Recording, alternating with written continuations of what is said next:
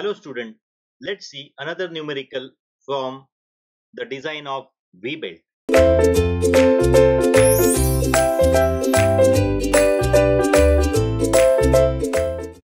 The problem statement goes like this. A 50 kilowatt power is to be supplied to an air compressor rotating at 380 rpm through a V-belt. The drive speed is 960 rpm.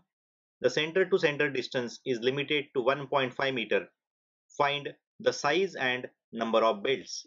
Let's write down the data. The belt given is V belt. The power is 50 kilowatt. The machine is air compressor. N1 is 960 rpm. N2 is 380 rpm. Center to center distance C is 1.5 meter, that is 1500 mm. So step 1, design power. We know the formula. Design power is given as P multiplied by FA. So after substituting the value of P as 50 and FA as 1.1, I get the answer for design power as 55 kilowatt. Second step, selection of standard cross section of a belt. For a 55 kilowatt power, following options are available. As given in a table, there are 3 cross sections available as C, D and E with a power as 7.5 to 75, 22 to 150 and 30 to 190 kilowatt respectively. As we had seen in the earlier problem that if we have two options, then we have to select the smaller section to have less bending stress and more life. But if you have three options, then select middle option to compromise between the life and the strength. So in this case, we will be selecting a cross section D, and the dimensions of the cross section D is given as shown in the figure below. So from the figure we can write down BC is equal to T tan 20. Therefore W1 is 32 mm, T is 19 mm. This we have referred from PHG 7.85. So I can write down W2 is equal to W1 minus 2BC. Hence, W2 is equal to 32 minus 2T tan 20. And if I substitute the value of T as 19, I get the answer for W2 as 18.17 mm. Next, area of cross section of the belt. The formula is given as W1 plus W2 divided by 2 multiplied by T.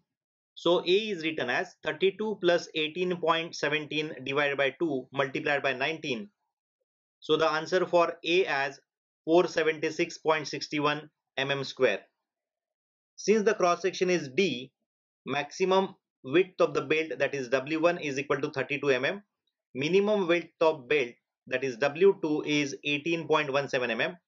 Thickness of the belt T is 19 mm. Angle of groove, that is 2 beta, is 40 degree. Area of cross section, that is capital A, is 476.61 mm square. Mass of the belt per meter length is 0.596 kgf, and minimum recommended pulley diameter, that is D minimum, is 355 mm. Next step is to select the pulley diameter. So first, driving pulley diameter, that is small d. So by Severian condition, 1100 into cube root of design power divided by N1 must be less than or equal to D less than or equal to 1300 into cube root of P divided by N1. So if I substitute the value of P as 55 kilowatt and N1 as 960, I get the answer as 424.06 is less than or equal to D less than or equal to 501.16. According to Severian condition, the pulley diameter must be between 424.06 mm and 501.16 mm. And also, minimum recommended pulley diameter for section D is D minimum as 355 mm. So selecting D is equal to 424.06 mm. So standard pulley diameter from PHG 7.54 is given as 450 mm. So With this, for checking for the velocity v, we can write down the formula as pi dn1 upon 60 is equal to pi into 450 into 960 into 10 raised to power minus 3 divided by 60. So I get the answer for v as 22.62 meter per second, which is less than 25 meter per second. Since the belt speed must not exceed 25 meter per second, therefore our selection of D as 450 mm is perfect. Next is diameter of a driven pulley, that is capital D.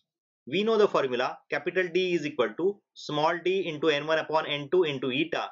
So we substitute the value as 355 for small d and 960 and 380 for n1 and n2, and for eta is 0.98. I get the answer for capital D as 1141.11 mm. Selecting standard value of D as 1120 mm from PHG 7.54. So again recalculate I, that is capital D is equal to small d into I into eta. So therefore I get the recalculated value for I as 2.53. Next step is calculation of the belt length, that is L. We know the formula for belt length as L is equal to 2C plus pi by 2 into capital D plus D plus capital D minus small d whole square divided by 4C. So by substituting the value in this formula, we get the length of the belt as 5540.97 mm. The length of the belt L from the PHG 7.60 is standard length as 6124 mm, that is 6.124 meter. So next is to calculate length correction factor, that is FC, and it is selected as 1 from PHG 7.60. Next, center to center distance. We know the formula, A is equal to L by 4 minus pi times capital D plus small d divided by 8. So by substituting the values in the formula, we get A is equal to 6124 divided by 4 minus pi times 1120 plus 450 divided by 8. So I get the answer as A is equal to 914.46 mm. The value of capital D as capital D minus small d whole square divided by 8. So I can write down it as 1120 minus 450 whole square divided by 8. So I get the answer for B as 56112.5 mm. And C is capital A plus under the root capital A square minus B. So C can be written as C is equal to 914.46 plus under the root 914.46 whole square minus 56112.5. So I get the answer for C as 1797.71 mm, which is greater than 1500 mm.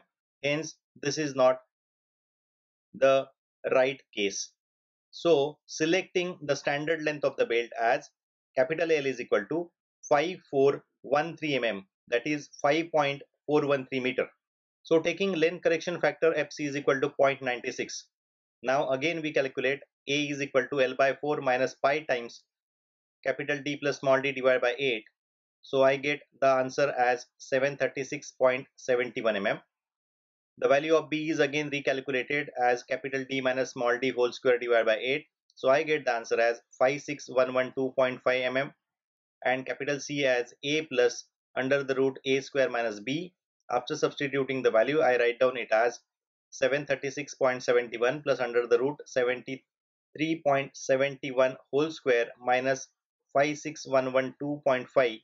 So I get the value of C as 1434.3 mm, which is less than 1500 mm.